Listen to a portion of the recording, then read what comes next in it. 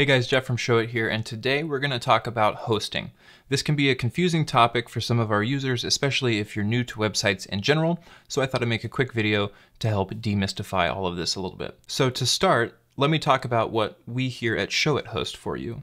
We host your site, your blog if you have one, and all of the content files like images, text, PDFs, whatever it may be associated with your website. Now let me tell you what Showit does not host.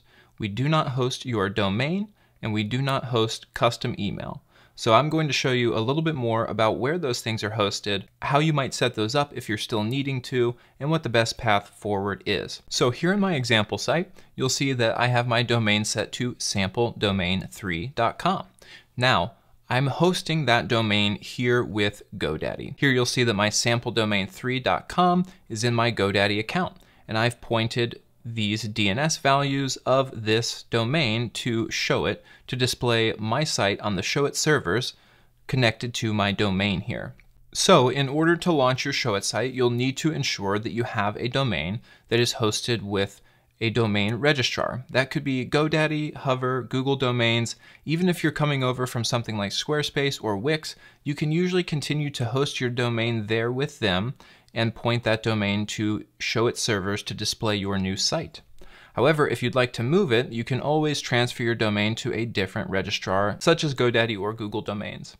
Now, if you need a domain to start with, we suggest using either GoDaddy, Hover, or Google Domains. Those are all pretty simple and straightforward. There's a lot of domain hosts out there. Some of them have varying levels of effectivity with their customer service. Some of them are more complicated than others. So if you can find a more mainstream domain registrar, you're probably going to have an easier time with your domain hosting.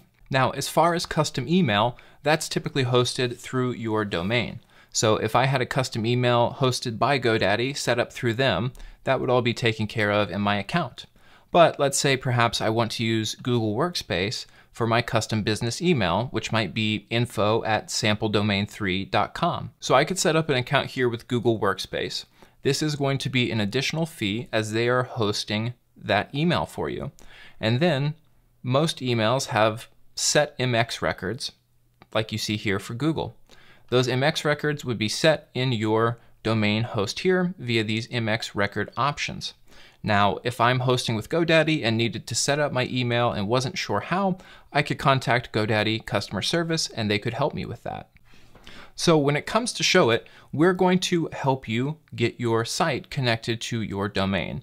We're going to help set everything up with your site and blog and ensure that everything is pointed correctly from your domain to our servers. So last but not least, if I click here and view my live site at my domain, you'll see it's coming up at the domain I have hosted with GoDaddy, and my Showit site is showing here. Now, one last thing, you'll notice this not secure message here. This means that there is no SSL security certificate set up for my website. Since we here at Showit host your website, you can request that our team set that SSL up for you if you see this not secure message. Once we get that set up, it will change and you'll see it shows as a little lock like the Showit site icon here. So we can get that set up for you. You don't need to purchase any SSL through your domain host or anything like that. We, as your website and blog host, can set that up for you. So I hope this video has helped demystify some of the nuances of hosting and where those different things are hosted. And of course, if you have any questions, feel free to chat our support via the chat bubble in the bottom right corner of Showit. So until next time, happy designing.